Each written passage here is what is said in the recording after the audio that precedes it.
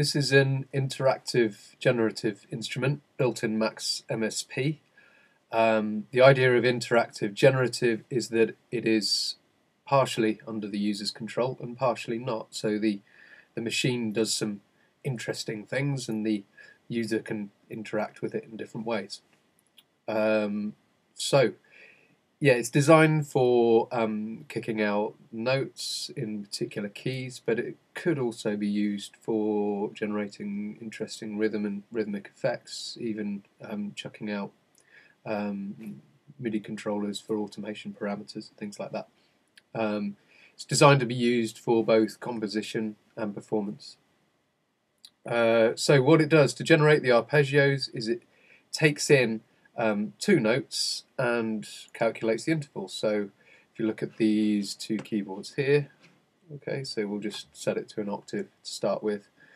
We can set the thing going. And then we've got some normal kind of arpeggiator settings such as number of notes. And speed.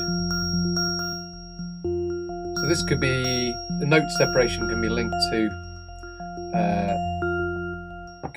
to millisecond time, or we can do it, we can sync it to the tempo here, or there could be a generative engine used, which I'll come to in a minute.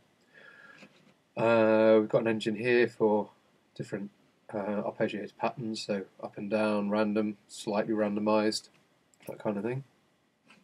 There's velocity and velocity variation, so let's set this going again. Turn the velocity up. You can see the amount is varying here.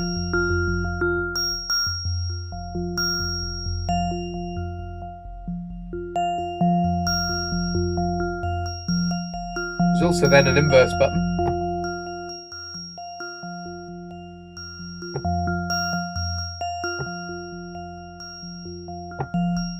Okay. Similar thing with duration.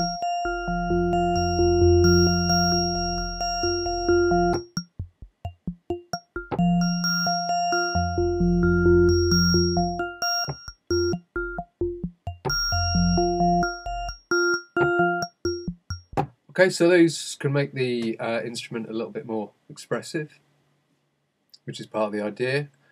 Okay, let's try some different note intervals now.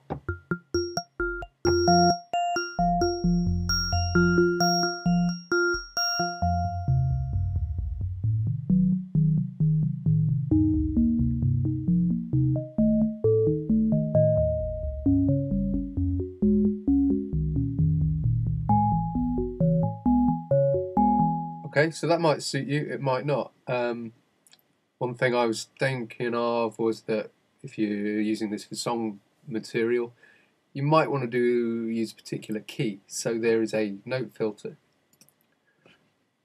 where you can put in notes that you want to filter out, and then stick that list into a filter.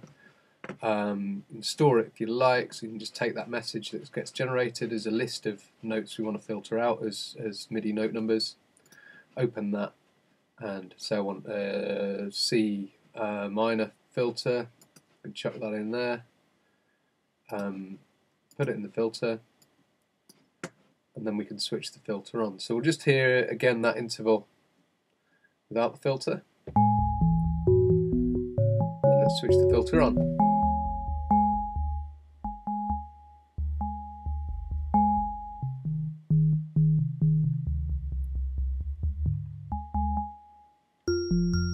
So what happens is some notes are just completely filtered out, so that changes the rhythm, because we start getting gaps in our rhythm, which again is part of the generative process, really. Hopefully that will generate some happy accidents.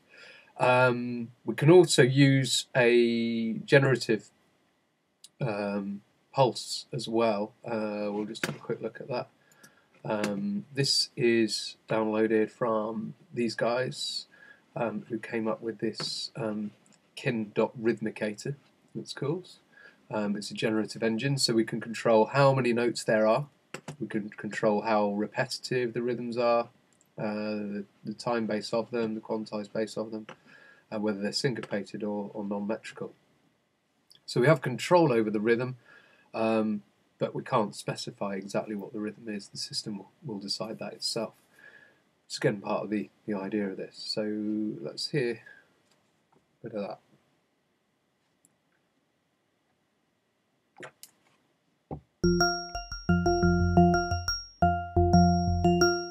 So less notes, more notes.